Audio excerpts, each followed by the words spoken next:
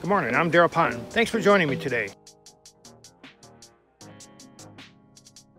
In the remote regions of the Arctic, there's something lurking and hiding. Today we will discover and explore the ptarmigan in its natural habitat.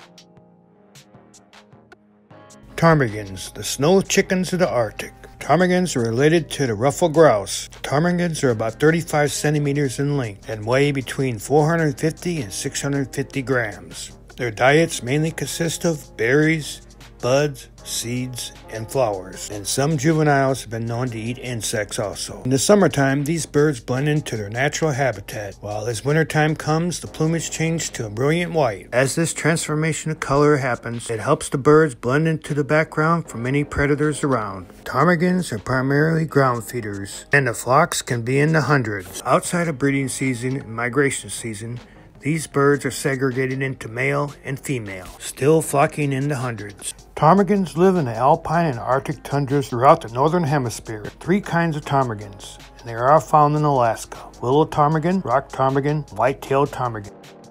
When nesting, the ptarmigan usually lays between 5 and 14 eggs, usually about 7. Incubation is by female only. These birds burrow into the snow, making cozy little caves. They are not known for roosting in trees. Nesting areas are usually near large rocks and build a shallow depression lined with small amounts of moss, grass, and feathers. The willow ptarmigan is the master of camouflage and blends well into the surroundings, adapting and changing color according to the seasons, making himself very difficult to be spotted by even the keenest of predators.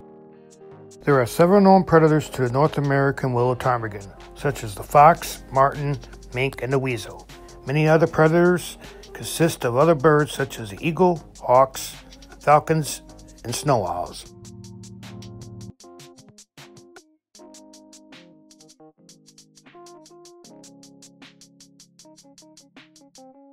I hope you've enjoyed our little journey discovering ptarmigans.